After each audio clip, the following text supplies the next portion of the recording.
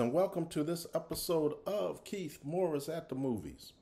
In this episode, I will review the movie the Netflix movie Shirley. And Shirley is a portrayal of a trailblazing political figure, Shirley Chisholm. Shirley can be classified as a historical, biographical, political drama. This movie centers around Shirley Chisholm, and you might ask, who was Shirley Chisholm?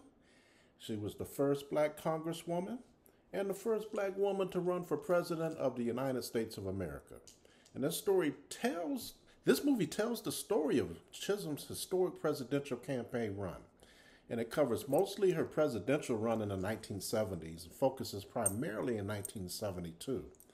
The movie is based on conversations with the family and friends and those who knew Shirley Chisholm the most. And something of note about Shirley, this movie, is Shirley is the final appearance of Lance Reddick before his untimely death on March 17th of 2023. And Lance Reddick is known for roles in the movie John Wick as Mr. Sharon. He also played Bosch. And most of us known him for his role as Lieutenant Cedric Daniels in The Wire. As you know, The Wire was based on events in Baltimore, Maryland. And Lance, by the way, was born in Baltimore. Shirley was directed by John Ridley, and John Ridley is known for 12 Years a Slave, Three Kings, Undercover Brother, and now Shirley. Now, Shirley was co-produced by actress Regina King with her sister, Raina King. And the King sisters have a company that strives to tell stories about black people that a lot of people never heard about or may have forgotten about. And I find this wonderful and something to be proud of, and something I definitely can support. Shirley stars Regina King as Shirley and Terrence Howard as Arthur, Lance Reddick as Wesley, and a host of others. I always enjoy learning about people, places, things, and events. And I love documentaries because I love to learn. And this movie was well written, did not disappoint.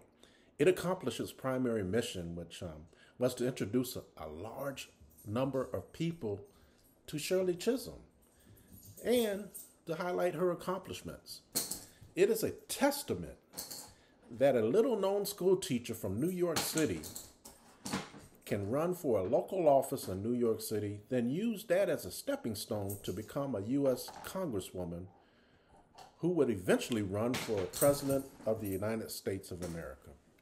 I also like politics, and this movie spotlights her presidential campaign. It was very fascinating to see how the run went and ultimately how it unfolded.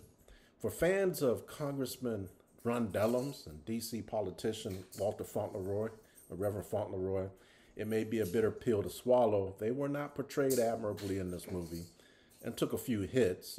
Politics is a contact sport. It's a blood sport. And for many of the most successful, it seems like they play it like a blood sport where the winner takes all, and that would be the last person standing. Shirley had a lot of challenges, and one of the things the movie did was showed how not only was Shirley battling racism, but also sexism, and even from her own people.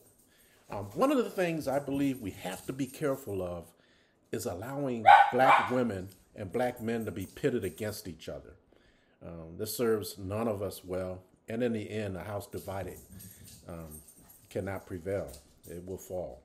And one of the things that was disturbing is how in the movie Shirley was upset because she could not get the black men, to support her campaign like she thought they should. And I think this is dangerous. We saw this play out in Georgia as many in Stacey Adams tried to pin her loss on the lack of support of black men, even though black men are right behind black women when it comes to supporting the Democratic Party.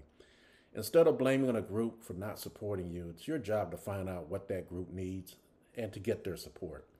This is what aggravates me about the Democratic Party. Trust me, I'm no fan of what is going on with the Republican Party as they keep moving closer and closer to white supremacy and fascism and white nationalism.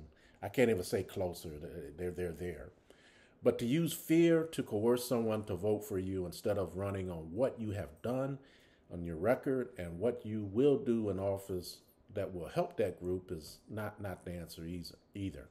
And I find that piece of the movie disturbing.